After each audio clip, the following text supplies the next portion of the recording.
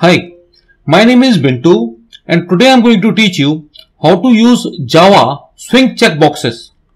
I'll be using Java NetBeans IDE for this purpose. I hope you know what is checkboxes. See, these are the checkboxes. They allow you to choose more than one options. See, basically there are two types of options that you may come across while programming. One is your radio buttons and another is checkboxes. Radio buttons allow you to choose only one option out of the available options, but the checkbox allow you to select more than one options, whatever is desired. So what I'll be doing that I'll be showing you how to display checkboxes. I'll be displaying certain food items in the form of checkboxes, and the user is supposed to select any of the checkboxes he wants, right? And accordingly, the bill amount of the chosen food items will be displayed. As I've told you that I'll be doing the programming through NetBeans IDE. It is a lovely IDE which gives you a place to do all programming tasks. When you launch NetBeans IDE, this is the first screen that you get. So the first step is to create a Java application. So I'll click on File menu, click on New Project. So it will give you certain options. We want to create a Java desktop application. So I'll select Java from the categories pane, and from projects pane I'll select Java application. Click next button. It is asking you to name the application. Say I'll give the name as demo checkbox. Right. Don't disturb these places. These are the places where the project is created on your computer. Please don't disturb them. Let it be the default. Click on finish. So the NetBeans will create certain files for you. It has created one Java class file for you. The name of the Java class file is demo checkbox.java. This is a blank file right now at the moment. If I run this program right now, it won't get you any output. So as I told you that I'll be creating certain checkboxes. This is a GUI based application. When I say GUI, that is graphical user interface. So I'll be adding one JFrame form to this Java application. So do what? Right click on this demo checkbox, the package that is auto created for you. Right click on it, click on new, select this JFrame form. Can you see that? Click on this. It is asking you to name the JFrame, that form that is created for you. Let us give the name, say food items. Right. Click on finish. This is the JFrame form that is created for you. This is right now in the design mode, and here when you click on source mode, this is the class file, that is a Java program for the JFrame form that is auto created for you. In this design form, you can drag and drop the Java Swing control over here. You don't have to write any code for the checkboxes. You just need to drag and drop. See what I'm doing. I'm dragging this checkbox here and dropping it over here. Again another checkbox here. This third checkbox. Now just to remind the user what is supposed to be done with these checkboxes, I'll click on this label button. I'll put it over here. I want to display the bill amount of these checkboxes, so I'll put one label button over here also. These swing controls are a bit small, right? So what I'll do, I'll click them all. I'll go into properties. Can you see this font property here? Click here. See, let's make it say 14. Click on OK. The font size is increased. See, this J label is the default text for this label control. So I'll double click it to retype it, to overwrite it. Say I'll write here, select the food items. Right. So this is the a bit of small information for the reader. What is supposed to be done? I'll right click here. I'll click on edit text. I'll write here, say make it, declare this as a pizza. This checkbox will represent as pizza for $10. Right click here, click on edit text. Say this is a burger for say price of say $5. Again right click on this checkbox, click on edit text and make it say hot dog. The price for that hot dog is say $7, and this is for the price, that is the bill amount that will be displayed. I'll increase its size.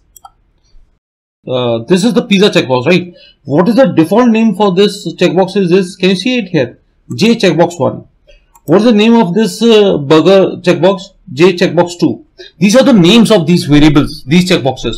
I don't want these names. I want to rename them. So let's do what? Right click on this, select change variable name. We'll make it JCheckBox pizza. We'll rename the variable for this. We don't want the default name as say JCheckBox 2. We'll make it JCheckBox burger. Right click on the checkbox, select change variable name and make it JCheckBox burger. Right click here and make it say JCheckBox hot dog.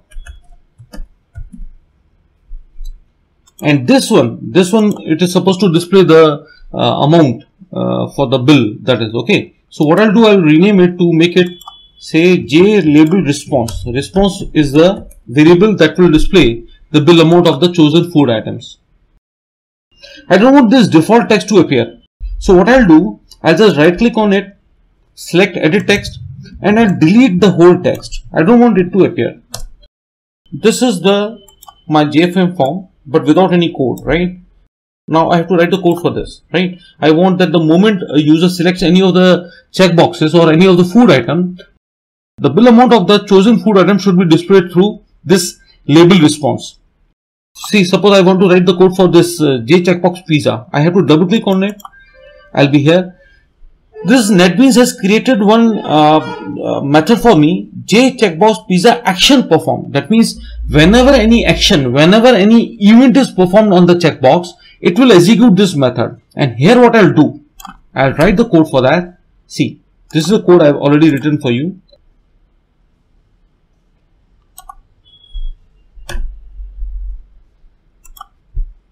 Just copy paste here. Let's try to understand what I've written here. I have to declare one variable of integer type as a global variable here.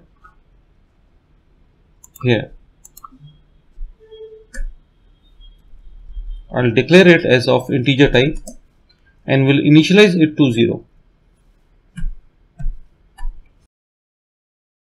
The amount of this pizza is $10. So what I'm doing here, I'm saying that if somebody has selected the pizza checkbox, whatever the value of bill amount variable is, please add value 10 to it. And if somebody has deselected it, if the checkbox is unchecked, please delete 10 value from the bill amount variable. After doing this, whatever the addition or subtraction is done, you are displaying the bill amount. What are you doing? You are displaying through the label response. Bill amount is, and this bill amount which is of integer type, you are typecasting it into a string. See, the string dot value of is for typecasting. It is for converting an integer into a string variable. So this will print the bill amount as 10, whatever the value of bill amount variable is. We have to write the code for the other two checkboxes also. So let's go here. For the burger, it is $5, right? So double click here. It will take you to the source mode. Copy the code for burger. This is the code.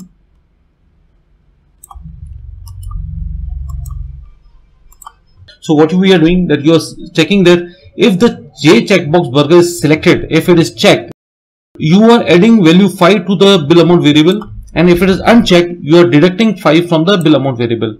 After that, whatever the procedure is done, whatever the computation is done, you are displaying the bill amount variable here. Same is the scenario for your another variable, another checkbox, that is of hot dog. Let's double click here, and here we will copy this code of hot dog.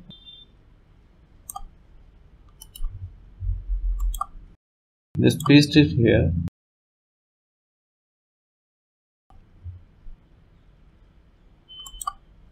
See what you're doing here. If the hotbox checkbox is selected, you are adding value 7 because the price of the hot dog you have declared as $7, right? So you are adding 7 if somebody has selected the hot dog, and if somebody has deselected it, if somebody has unchecked that hot dog, you're deducting 7 out of that. After all processing, you're displaying the bill amount variable. So your project is ready to run. If I run from here now, it will run this demo checkbox.java, and this file is at the moment empty, so it won't get you any output. To display this food items.java, you have to right click on this, select run file option from here. See, this is the output. Let's click on pizza. Bill amount is 10. Let's select hot dog also. See, bill amount is $17. If you select this burger, you get the bill amount is $22. And if you remove any of the items, can you see the difference? See, this program is working perfectly well. If you run this program from here, this will run this main class as demo checkbox.java, and it has nothing here, right? And if you want to run it from here, you have to declare this food items.java as the main class file of this project. So how to do that? Right click on this project, go to properties. Here on the run category, can you see that here the main class is declared as demo checkbox. You write here, you want to declare as a food items.java as the main class file. Make it okay. Right. Now if you run it, see, your food items is working perfectly well. See. So if you find any problem, you can mail me at bmharwani@yahoo.com. Even for the code you can write me, you can mail me. Thanks for watching the video. Have a nice day.